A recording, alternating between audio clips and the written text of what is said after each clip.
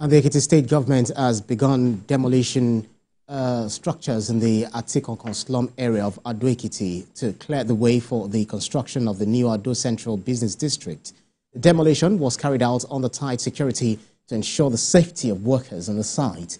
The chairman of the Ado Central Local Council Development Area, Toyin Ojo, explained that removing these illegal structures will help address security concerns in the area.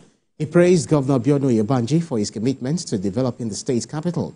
Attempts to reach the Commissioner for Urban and Regional Planning, Dapo Karunwi, for further comments were unsuccessful, as he did not respond to calls or messages at the time of this report.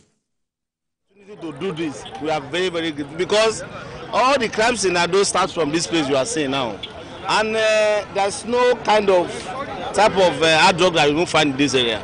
But we thank God to the governor that everything has been exposed now. In fact, the police told me this morning that when they came, those people were even rebelling. But we thank God, you can see now everything is in the open. So we want to appreciate governor for doing this for us. In fact, you will see that from today, everybody will be able to sleep with both eyes closed.